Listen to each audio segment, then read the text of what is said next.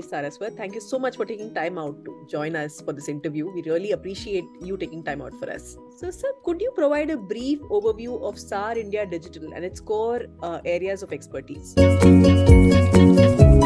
SAR India Digital, this is a group. There are 3 entities in this group, 22 years of SAP experience, and we have been now working in and we are an SAP house. We do ERP, CRM, HCM, analytics, all the support, AI, IoT. We take IT projects. We do implementations and AMS supports also, and we've been doing on-prem solutions, now all into cloud solutions, and we are one of the fastest growing company according to INC 500, and we are industry vertical, 13 industry vertical specialist for SAP implementation and support. So if I had to ask you, what sets SAR India Digital apart from other companies in the same industry, what would you have to say? We have experience of 46 countries, and that made us learn the practices of those particular countries, those particular companies, and every country has got its specific need. So we have a digital library.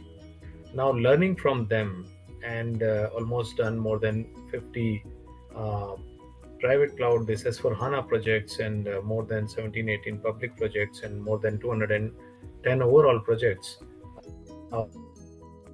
Our consultants are well experienced, and our core team is experienced in the design. So design part is very important. So that is our forte. We are interface experts, and we do the design. Some of our design that holds still on for more than 15 years, 20 years for a company, and that is where we bring that expertise on the table.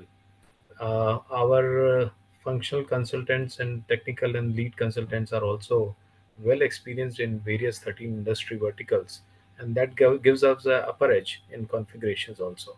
So basically, the blueprinting, the designing, the interfaces, and then experienced consultants, that brings us apart from many companies. So 46 countries is a big number, sir. So if I had to ask you, how has SAR India Digital evolved and grown since its inception? And what is the company's vision and long-term strategic direction?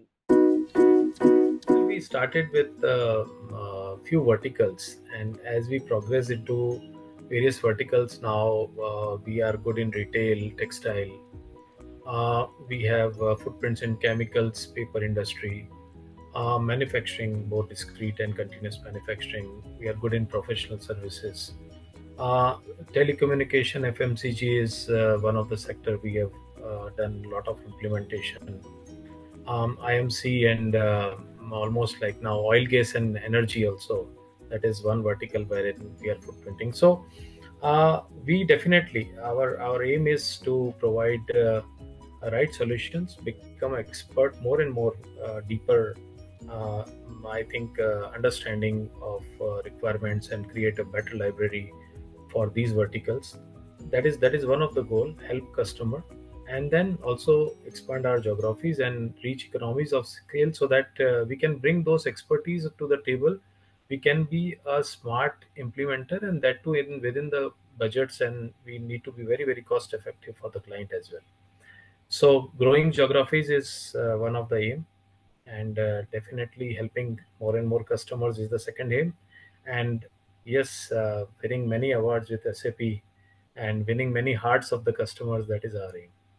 Yes, sir. So while we're on the topic, you did mention a little bit about being a platinum partner of SAP, right? Could you tell us a little more about your partnership with SAP? We have various divisions. One division takes care of all the implementation and the support work. One division takes care of the resource management. One division takes care of all the licensing and the entire certifications with the SAP. So And there are separate vertical heads, profit center heads. So that makes us well placed, and then we are one of the company which became gold partner within a year of starting the operations. So SAR India Digital has that accolade.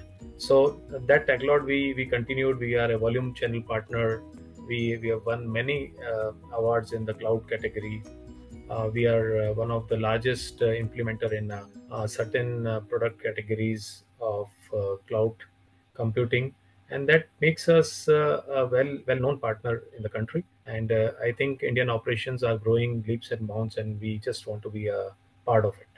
So like, we have been witnessing, there has been an increased, digitization in the industry, and there has been a lot of digital adoption as well. This has led to, a lot of consumer expectations also.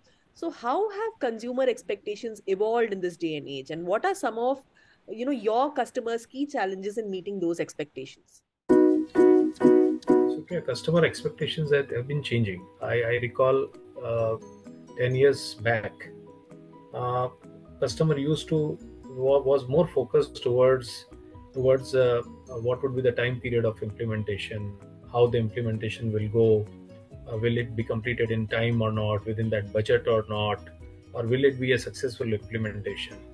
Things have changed now. Customer has become more educated, more demanding, and more informative, and they do their homework well, and then they really come up with answers like, will my each and every department will cover the current challenges or pain areas, and what are the expectations after the implementation happens.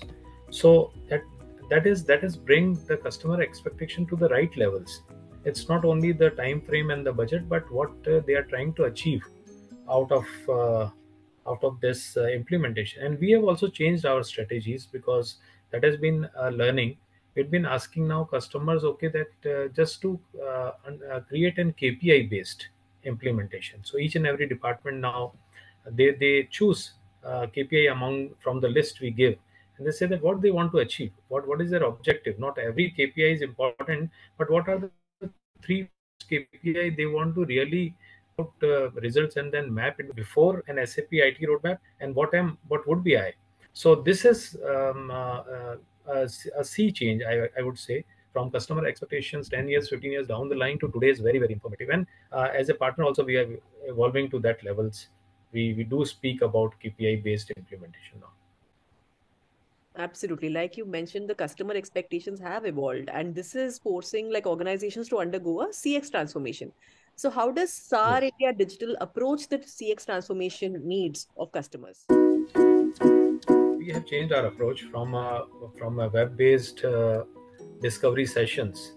Now we land at customer premise, and most of the customer they appreciate it, because it's very difficult to understand not only the processes, but what are the key challenges, face to face meeting with all the department team, all the production camp at the customer place. It's a 2 days 3 days camp, and meeting everyone. So this amount of time spent in the initial stage of discussion, and that we call is a discovery phase at the premise, that has helped us in understanding. And then you make a better scope of work.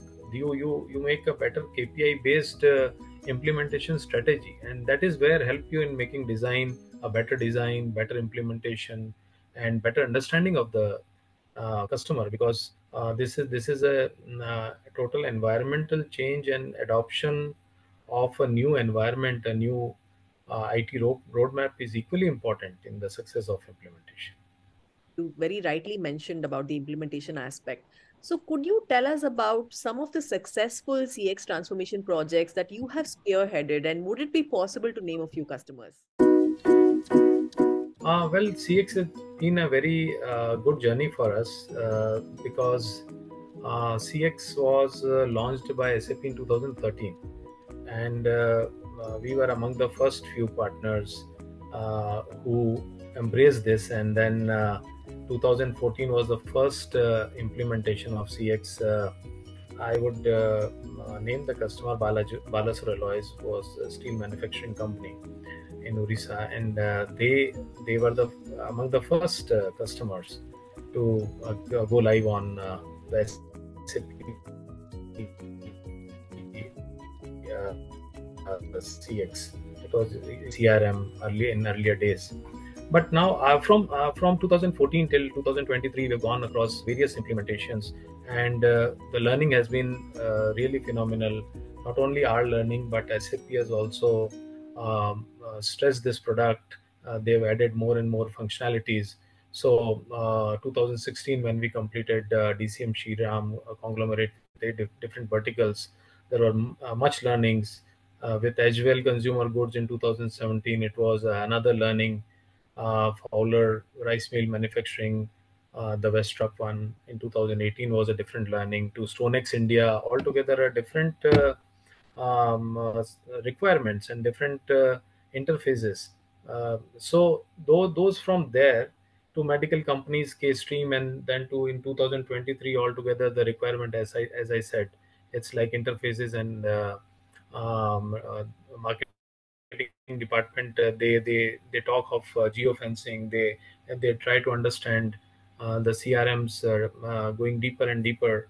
So this expertise has really grown from 2013 to 2023, and today we are well placed in this industries. We proud to say that we can really take up any project, and we can deliver it to the expectation of the customer.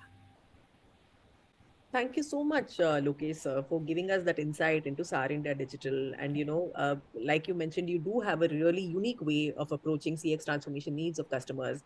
And hopefully, we'll see you grow to more geographies as well. It was an absolute pleasure to talk to you. Thank you.